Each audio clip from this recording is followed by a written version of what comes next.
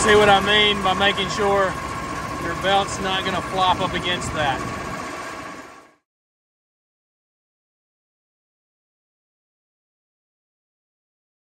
Welcome back to the Dusty Wrench. If you watched our last video, you saw I was having some issue with the pump on this Lube-Mizer unit, and I wanted to walk you through the solution on that. I called Wood-Mizer. It was Saturday when we had the issue, and I called Wood-Mizer on Monday because they were not open on Saturday, and I chatted with them over there. Turned out to be that little check valve, 3 PSI check valve. If you go to buy this check valve from Wood-Mizer, that is going to be a $19-ish fix. So if you guys know of a cheaper alternative, drop those in the comments, because I would be curious to know in case I ever have that problem again, or any of our community has that issue. I'm very thankful it was not the pump. So, you know, I'd much rather pay 20 bucks than the cost of the pump.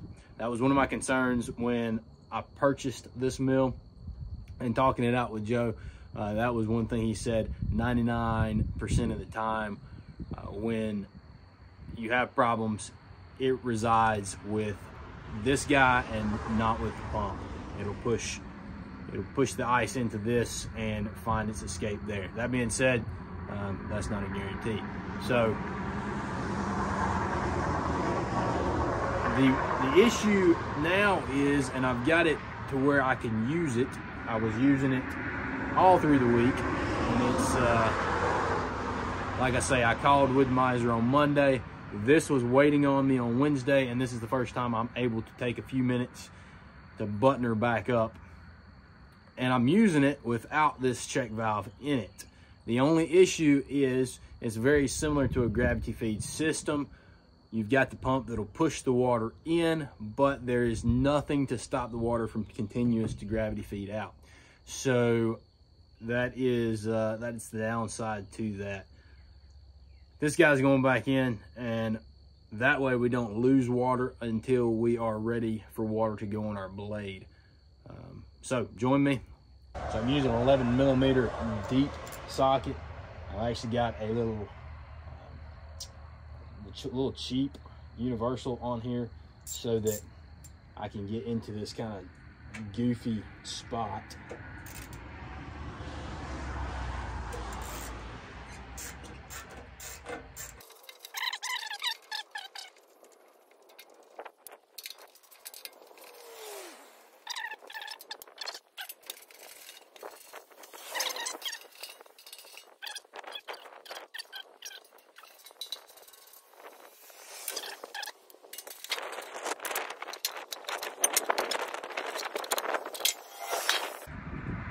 Alright,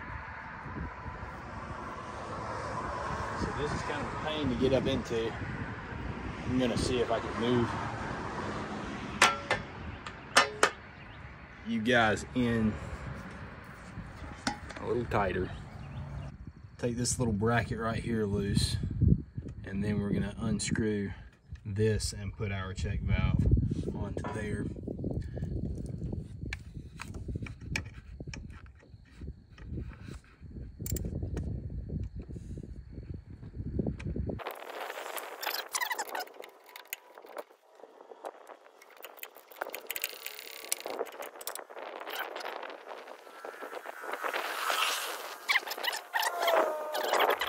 But we're unscrewing this from that plastic portion of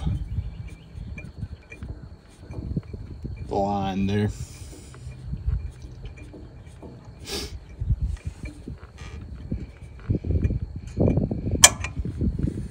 And of course, anytime you're using plastic on metal fittings, be careful not to over tighten or cross thread, because that could end up costing you money.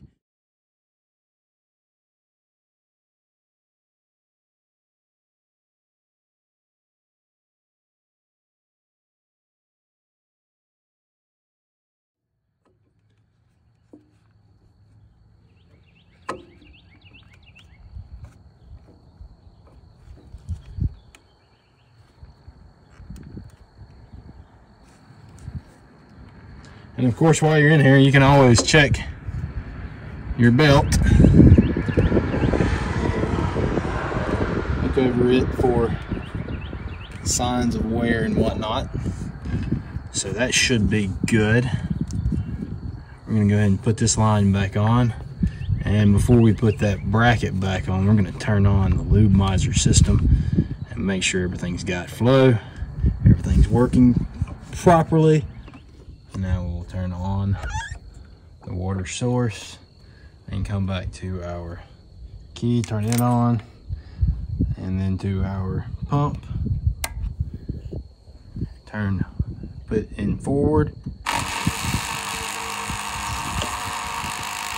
it looks like everything is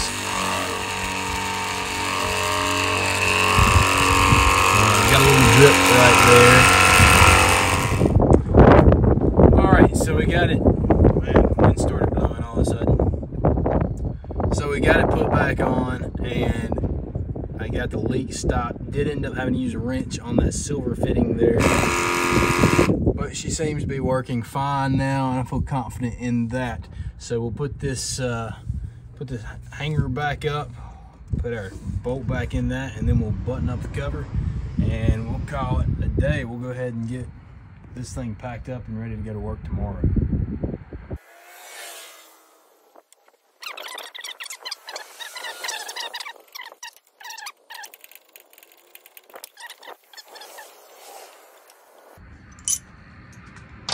I'm going to go ahead and start the engine.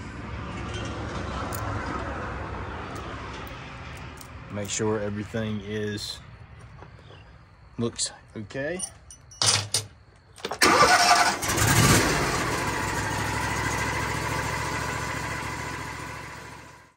Hopefully you can see what I mean when I say your belt. Make sure your belt's not going to flop up against those lines. And we will button this bad boy back up.